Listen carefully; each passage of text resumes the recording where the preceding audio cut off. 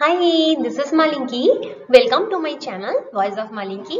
Hope you all are safe and doing well in this pandemic situation. So today I will deliver the 5th lecture of COVID-19 lecture series, that is how COVID-19 vaccines are developed.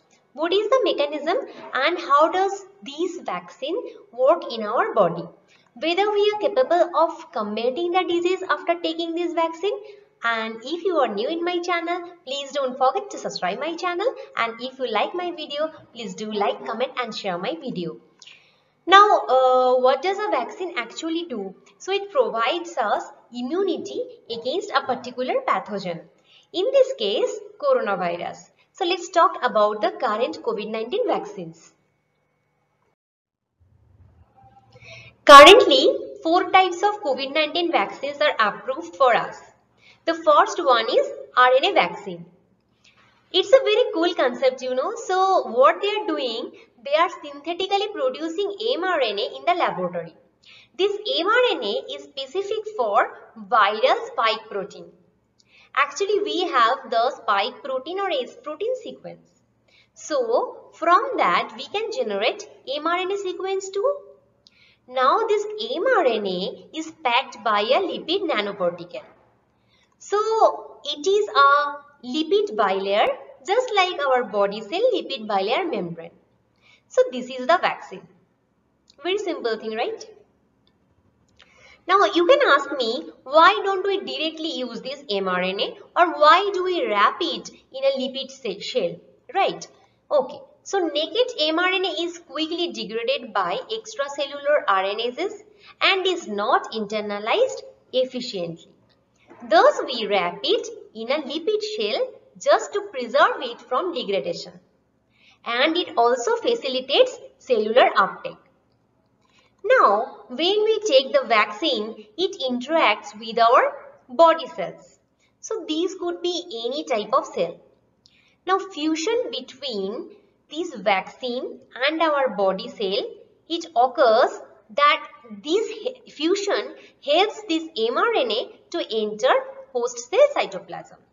This mRNA binds host cell ribosome and translation occurs. And the spike proteins get generated. Now all nucleated cells in our body, all nucleated cells have a special type of receptor, that is MHC class 1 receptor. This MHC class 1 receptor represents the S protein as an antigen. So the S protein is just recently it is formed in the cytosol and it will be represented by MHC class 1 receptor. Okay, so as an antigen. When this COVID antigen is presented in the cell surface, some cells named TC cell or T cytotoxic cells, they will be attracted towards this antigen MHC complex. Now, these T cytotoxic cells or TC cells have T cell receptors that directly interact with this antigen. And TC cells also contain CD8 molecules on the cell surface that will interact with MHC, class 1 MHC. So CD8 of TC cell is interacting with MHC1 and TCR or T cell receptor is interacting with the COVID antigen just now, right? So in this way, a tight complex get formed between antigen, MHC, TCR and CD8. Now when this happens, TC cells gets proliferated and differentiated into 2 types of cells, effector T cells and memory T cells.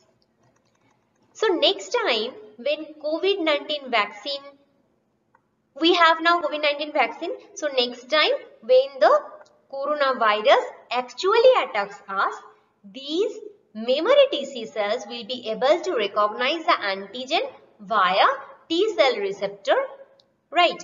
TCR receptor, and what will they do? They are now recognizing the virus and these effector T cells will destroy them. So it is required to destroy virus-infected cells to stop the spreading of the virus. That's why these memory TC cells will recognize them through this TCR, and affected T cells will kill or destroy those virus-infected host cells. Now, one more thing will happen. Our body contains some special types of cells. These are APC or antigen presenting cells, right? So, macrophages, dendritic cells and B cells come under these APC. Now, vaccine is not specific for any cell. It will interact with these APC also. These cells contain a special type of receptor, that is MHC class 2 receptor along with MHC class 1. Now, when mRNA enters the cell cytoplasm and spike protein is generated, these antigens will be presented through both MHC class 1 and MHC class 2 receptors. So, class 1 receptors will function in the similar way that I have explained here immediately. So, these will function in a similar way. But MHC2 receptors, they do an amazing thing now. They recruit some T helper cells or Th cells. These cells have TCR or T cell receptor in their cell surface. So, those TCR will bind MHC2 bound antigen. And Th cells also contain CD4 molecule on the cell surface that will interact with class 2 MHC. In this way, a tight complex gets formed between antigen MHC2, CD4 and TCR. So, when it forms, Th cells will do two things. First of all, they will get proliferated and differentiated into effector Th cells and memory Th cells. These cells will be effective when coronavirus attacks us in future. And the second thing it does, it releases huge number of cytokines. These cytokines stimulate B cells and help them to get proliferated and differentiated into memory B cell and plasma B cell. Now, plasma B cells actually generate antibodies that are important to bind antigen and to destroy them. So, when we get that vaccine, our body prepares all kinds of memory cells and everything. So, that will act very fast when we get infected by the virus in future. Second is adenovirus vector vaccine. This vaccine is using adenovirus shell, right? Adenovirus shell that does not contain the genetic material of adenovirus. So, we are using only the adenovirus shell. So, it contains the DNA that encodes spike protein. So, as we know the spike protein sequence, from it we can generate mRNA and from that we can generate DNA synthetically in the laboratory. Now, this DNA is enclosed by adenovirus shell.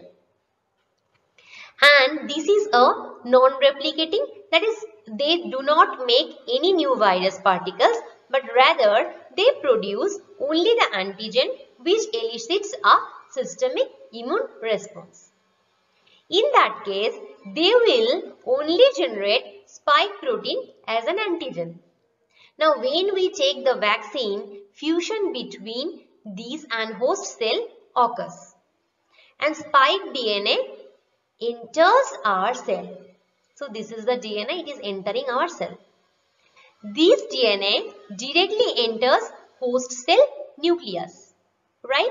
So, in case of RNA vaccine, what we have seen that the RNA that enters the host cell cytoplasm, it does not enter nucleus. But in case of this DNA that enters cytoplasm, it will now go to nucleus, right?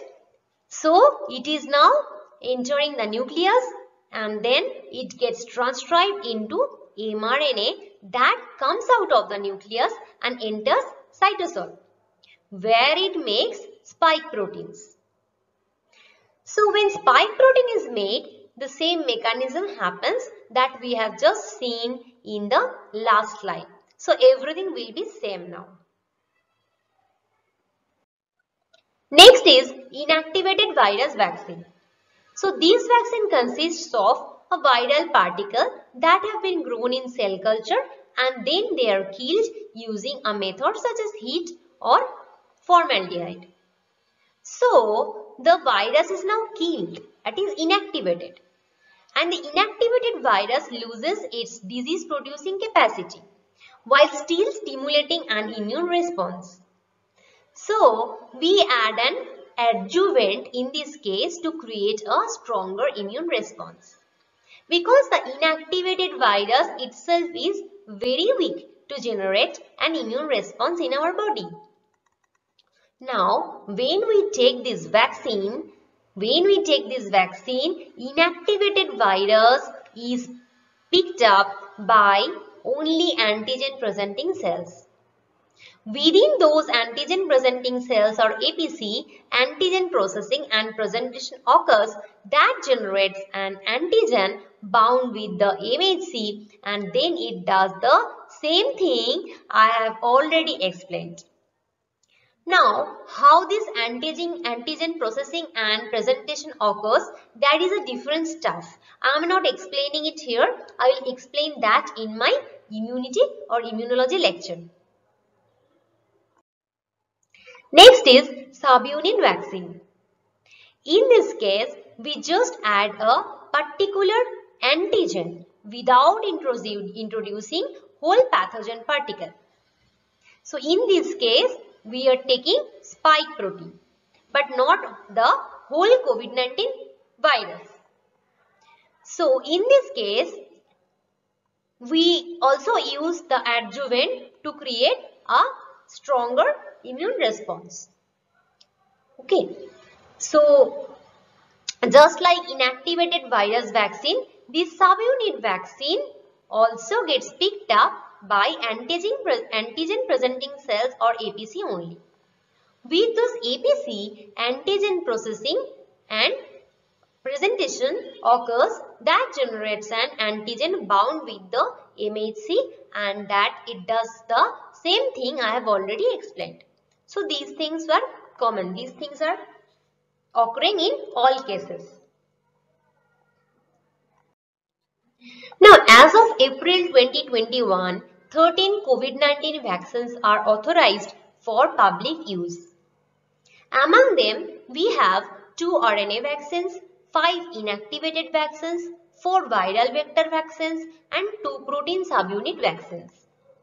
In total, as of March 2021, 308 vaccine candidates are in various stages of development. Like they are in phase 1, phase 2 or phase 3 clinical trials. Hope you went through my last video regarding vaccine development. If not, please have a look. I am providing the link in the description box. Now, COVID-19 vaccine development was a challenge. The reason was our urgency to create a vaccine for COVID-19 very first. This urgency shortened the standard vaccine development timeline. Generally, clinical trial requires years to launch a vaccine, but this time it was very fast. The rapid development and urgency of producing a vaccine for the COVID-19 pandemic may increase the risks and failure rate of delivering a safe, effective vaccines. And quick information regarding those 13 vaccines are listed here. If you wish to know, you can write down the list. Please stay with me for the next exciting video. Bye bye.